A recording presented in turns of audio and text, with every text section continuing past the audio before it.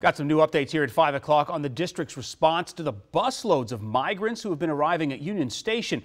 The Department of Defense rejected Mayor Muriel Bowser's request to deploy the National Guard for additional support. Local agencies and nonprofits say they're overwhelmed with the numbers arriving.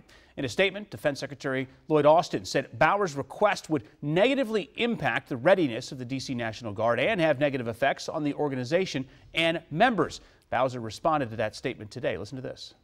Having had the experience where the use of the D.C. National Guard was politicized, that puts the district in unsafe territory.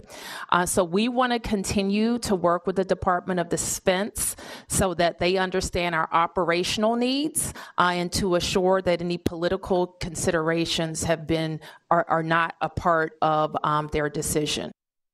They recalled that the Department of Defense previously denied Bowser's request to deploy the National Guard ahead of January 6th.